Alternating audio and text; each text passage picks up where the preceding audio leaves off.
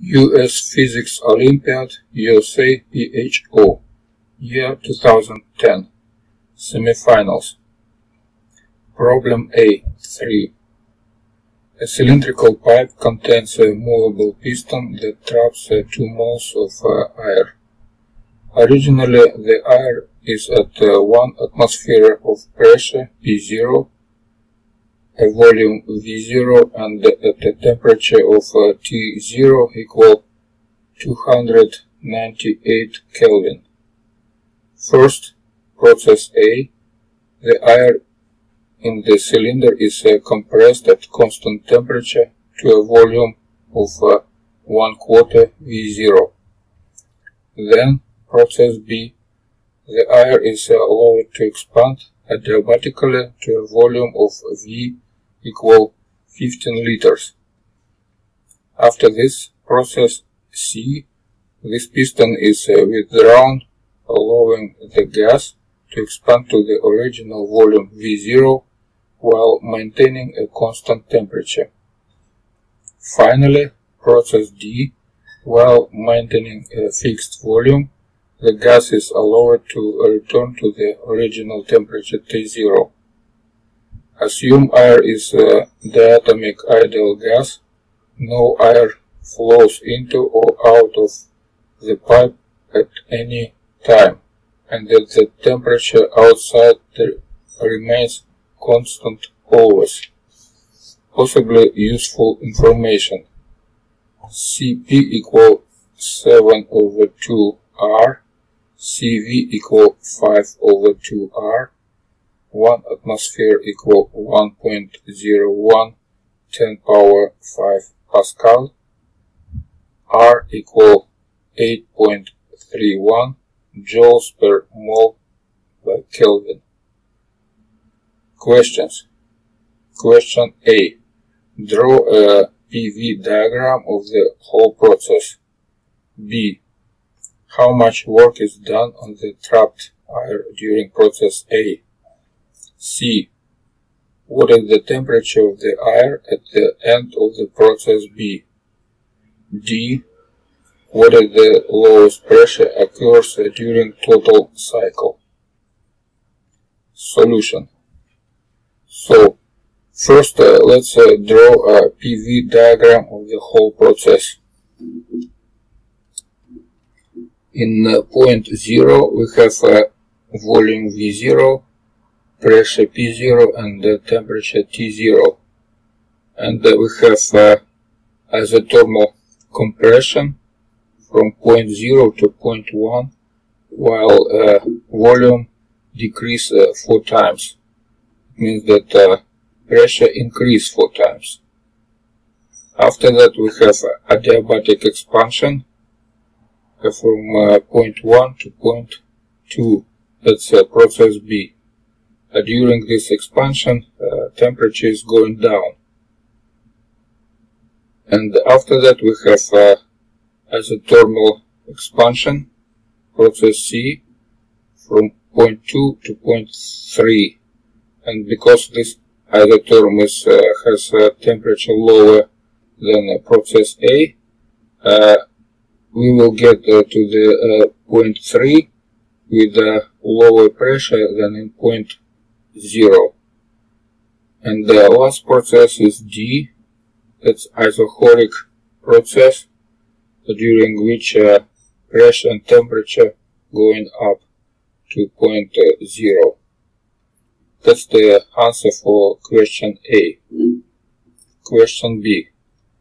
How much work is done on the trapped air during process A? During process A we have isothermal compression, and isotherm, it's a hyperbola, so we need to count what is the area under this hyperbola, and for that we just need to integrate this area, which will give us a result. Work equal number of moles multiplied by RT and multiplied by logarithm from V1 over V0. So that's the formula. Now we just need to put numbers, and we have 2 multiplied by 8.31 multiplied by 298 kelvins and multiplied by logarithm 1/4, which give us negative 6,866 joules. That's the answer for question B. Question C. What is the temperature of the air at the end of process B, at the end of adiabatic expansion? For adiabatic expansion, we have formula. This formula connects the temperature and volume. And gamma here, that's equal to Cp over Cv, which is 7/5. And now we can count what is temperature in the point 2. We already know that V2 equal 15 liters, and we need to find what is V1, which is 4 times less than V0. But V0 we can count from initial conditions. From the formula for universal gas law, we have P0 V0 equal nRT0. So from here we can find what is V0. V0 equal number of moles multiplied by R T0 over P0. So now we can put all numbers, and finally we have a result that it's equal to 0.0490 cubic meters. And now we can count what is T2 in point 2. Now we can count what is V1, that's 4 times less than V0, which is 0.0123 cubic meters. And after that we can count what is temperature T2.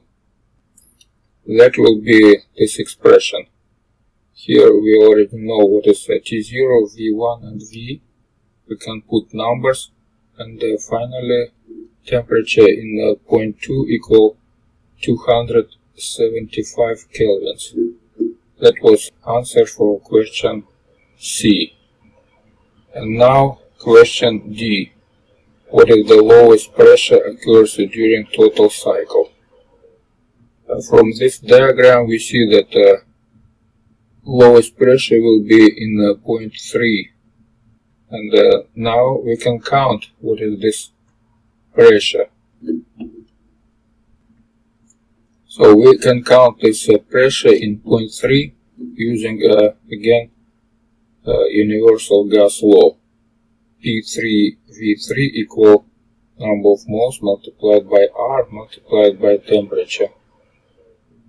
Here we already know that V3, that's the same volume as in initial point 0. So that's 0.0490.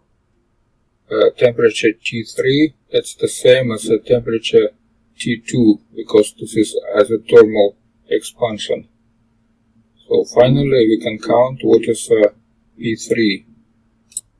P3 equal number of moles multiplied by R multiplied by T2 over V0.